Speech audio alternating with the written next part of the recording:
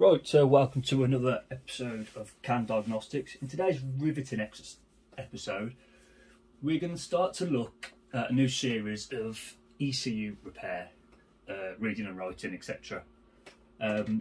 So today's lesson will be quite basic. I'm going to show you how to read this ECU, two different ways mainly. First one, as you can see, we've got it hooked up to the auto, and we're going to read the fault codes in this ECU. Relatively easy. What you need to do is pair as grounds, CAN lines, K lines, L lines, etc. if it needs it. Gets more complex if it needs to go through a gateway or anything, but all we need to do is talk to this module. I'm going to show you. So customer comes in, sends you an ECU, and it says it's got a shorted injector driver, or the fuel regulator isn't working properly. We've changed the sensor 5-6 times, we've changed the wiring, we've checked the wiring, etc, etc. Can only be the ECU. So how are we going to rectify that? How are we going to check it? First things first, we need to read the ECU and see if we can replicate the fault, see if we can see that's that same fault code inside the ECU.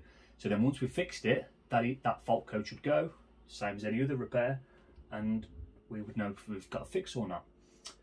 So first things first, this is used fine, nothing wrong with this ECU anyway, but this is just for tutorial sake. Check that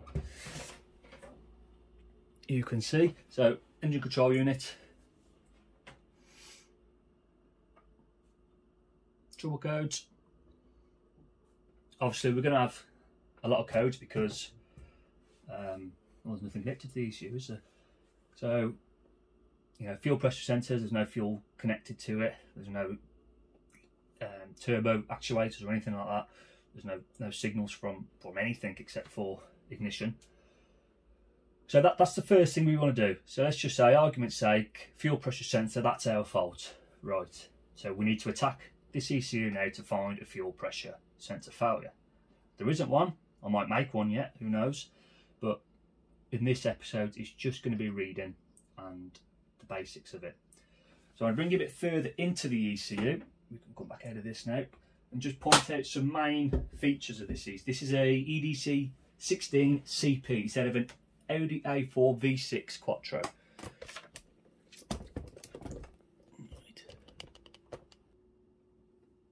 Okay, so you've got a bit of a closer look at this ECU. So it's going to point out some different features of it.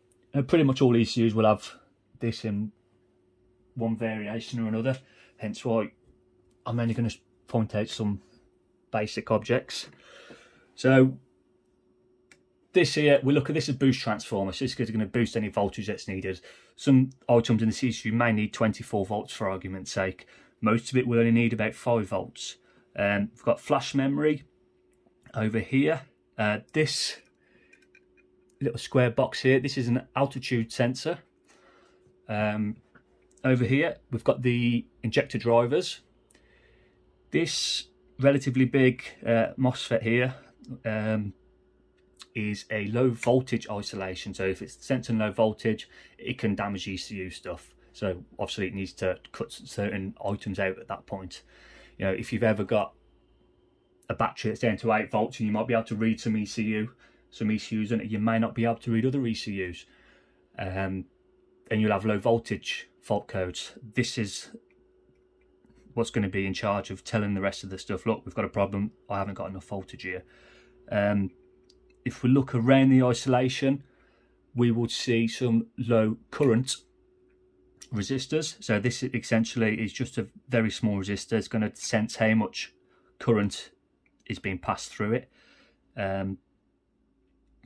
Yeah, that explains. Obviously, you've got your big capacitors. You don't really explain what capacitors are. You've got some relays, a lot of diodes, more memory, some RAM, some ROM.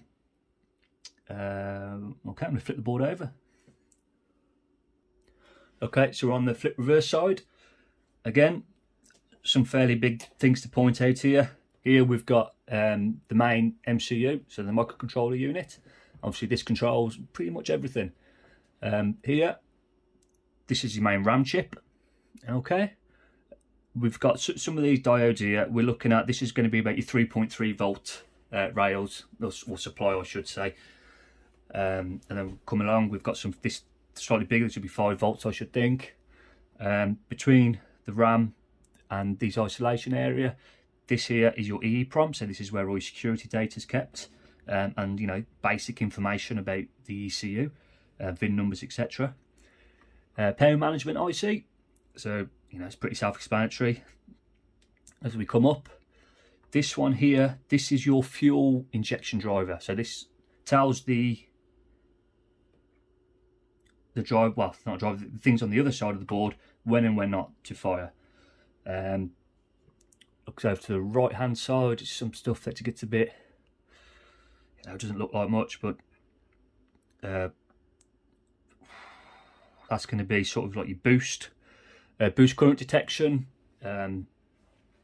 Again, you'll be looking at again for low voltage path, and just again a lot more resistors. Obviously, a lot of these resistors will just be going to earth. If anything goes wrong, you know, you can divert the current just to earth, shorts everything out without shorting the main big boys out. You know, another current resistor. ECU is constantly looking at the voltages. Obviously, the ECU runs off voltage. Even CAN bus's voltage. It's just, it's you know, it's variation in different voltages that are going to keep everything on track. It's how information is sent to and from different components, whether that's sensors or whether it's actual MCUs, flash, EEPROMs, different drivers. It's all relatively basic when you look at it. When you start to isolate different areas bit by bit, you will start to be able to look at an ECU and say, right, I've got a short to ground. Every time we plug the ECU in, it's frying the fuse. So first thing we're going to start to come in, and we're going to start to look at some of the main diodes that are straight away on the power side of the board. We'll look to see if our main capacitors, whether they're shorted out, whether they're leaking, bulging, anything like that. We would check the coils. This big coil here, make sure that's not got too high resistance or going straight to ground, etc. It's something that takes practice, admittedly. How do I know what different components are? Again, it's not rocket science. All we're going to do is essentially read the part number on the chip and Google it, and it'll tell you what it is, what it does.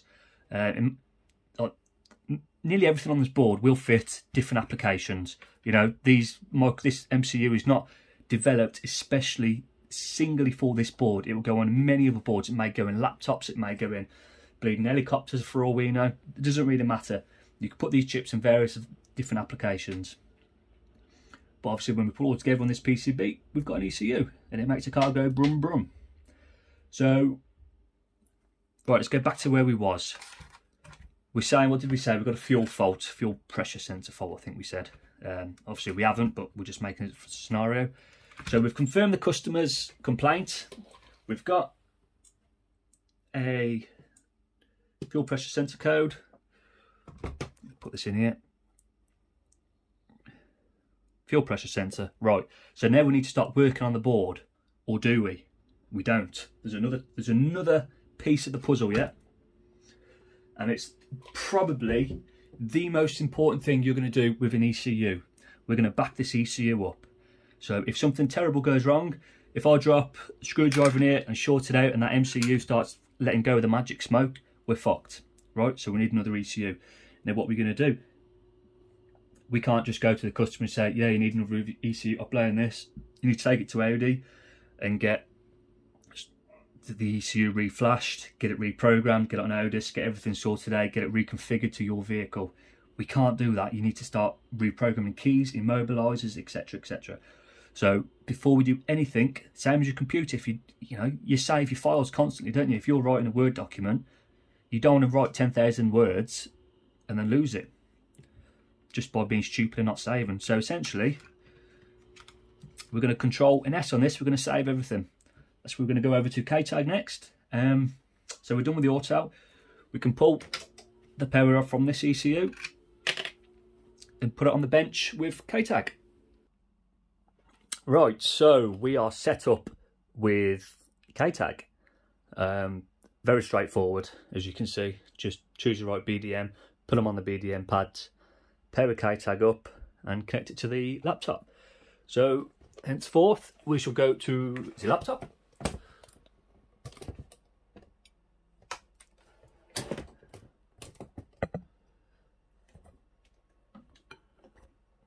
Oh, just fucking hold it. Right, so we picked our car. Okay, click OK. We're going to find out which one it is, or the closest. Connect to the ECU. Which connections? It just tells you different hardware variations, where the BDM pads are. So that's the frame. Mine's slightly different, but no drama.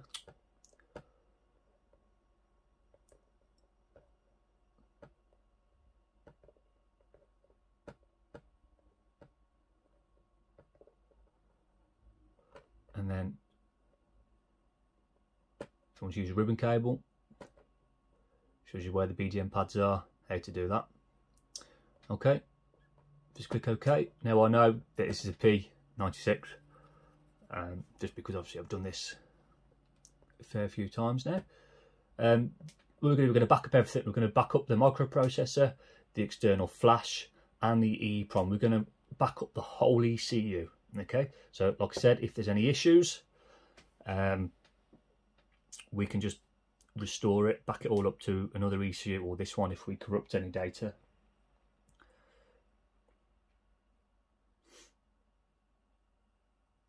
So obviously now it's reading that processor.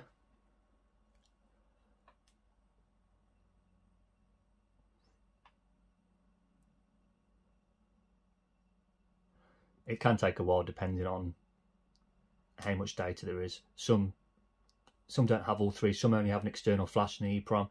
Some don't have an EEPROM. It's stored inside the micro, etc., etc. So I'm going to skip the flash ahead a little bit. Okay, so we've come to the end of the flash. Obviously next is the EEPROM.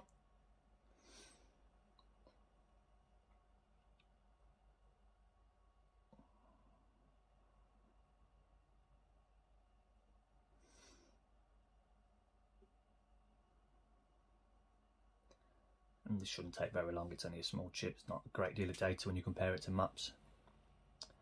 But then once this is finished, it's going to ask us if we want to save the file. Actually we do.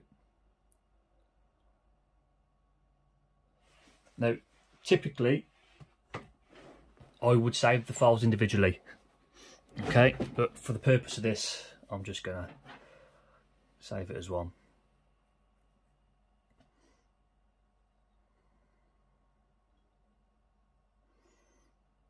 Anytime. Okay, so just put on the desktop. Back up. Save. No. Typically, like I said, I would, but not this time round. So now we've got the ECU, it's knackered. We did another one, we've put another ECU on the table, we've connected it up, we've read it, etc. So now we're going to find the file we had just, open it up. It's going to try to read the ECU again and make sure that the file we have selected is compatible with the ECU.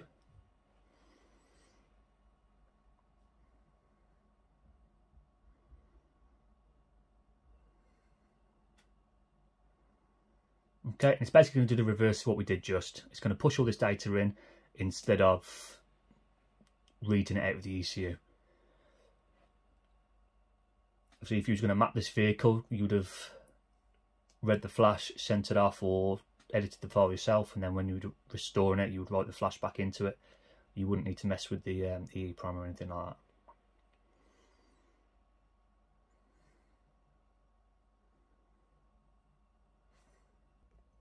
So we're coming to the end of it, and hopefully we should have a successful write.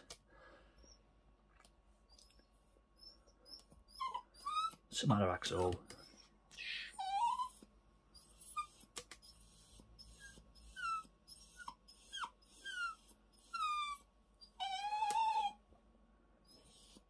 See? Writing successfully completed. That's not me whinging. That's my dag. Okay then, so until next time, ta-da.